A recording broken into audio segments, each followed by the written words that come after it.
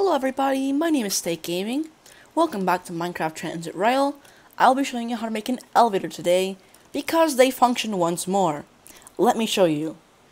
Here we have one of the elevators in the Sussy station, which last time would not work.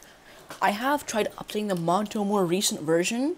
Now it doesn't contain everything I would like, but still, the elevators function. As you can see when I hover over it, it gets highlighted. Once I right click it, it does of course select, but that worked last time. The elevator of course still does function, and the doors open, which is very exciting for me. And I can finally make this tutorial of how to make an elevator, which is actually pretty simple. Now let's get started with our tutorial.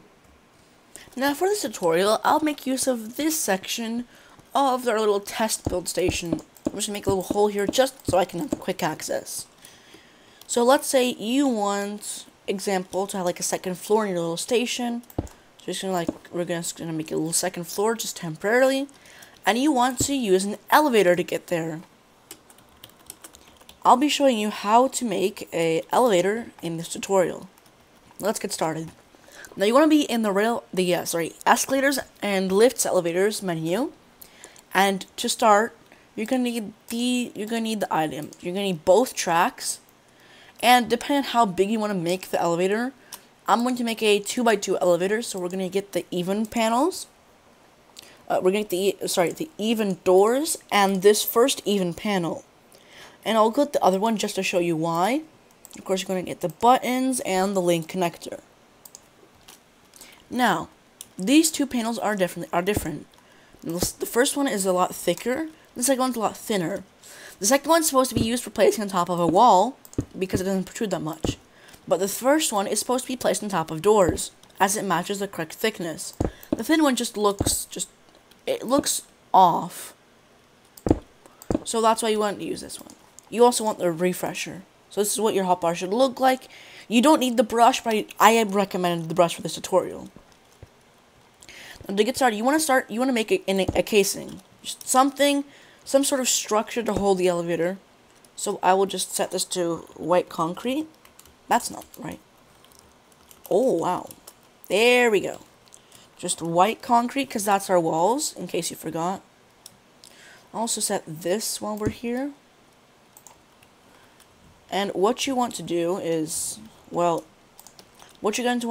just make it so it goes at least one block above where you want the floor. That's your only requirement. It just needs to be one block above where you want the floor. That's it. Make sure also dig out a small little hole at the bottom where the elevator can go. This is just so you know that this is just where the elevator will be going, and so it doesn't clip in with weird collisions. Again, you don't have to exactly follow this tutorial. This is just if you want to do it exactly how I do it. This is all, of course, optional. Let me get my refresher again. So to get started, depending on how you want to do this, again, all of this is of how you want to do your elevator. This is all everything I'm doing here is completely optional. I just want to remind you guys that. So you're gonna choose a side where you want to put your rails. I like to put in the back.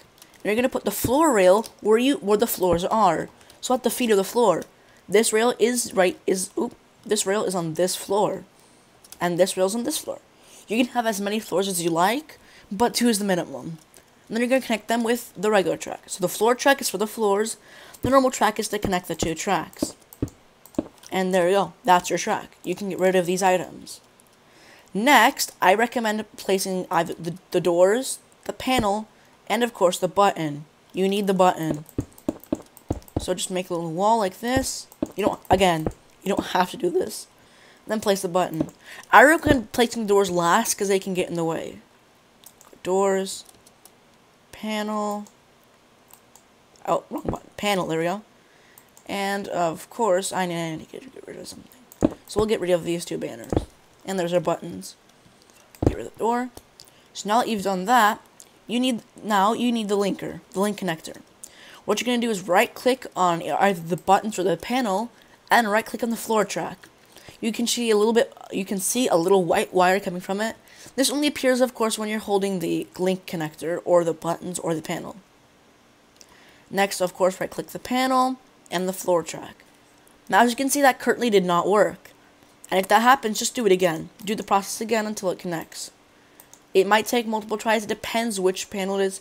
Sometimes just experiment until it works for you. Again, buttons, connect, panel, connect. You should be good. You don't need this anymore, or this, or this. Next, you need the lift elevator refresher. Since you're here, you can place them doors at the bottom. Just right-click any of the floor tracks, and it will spawn in the elevator. Now, as you can see, it's not in the right spot. So right-click the thing again, and you can change the offset so it's correct, so it's where you want it. You can also rotate it and make it double-sided if you would please. And there you go. Now your elevator has spawned, and once it spawns, you should the buttons and the panel both work, and you can hop in and let it function.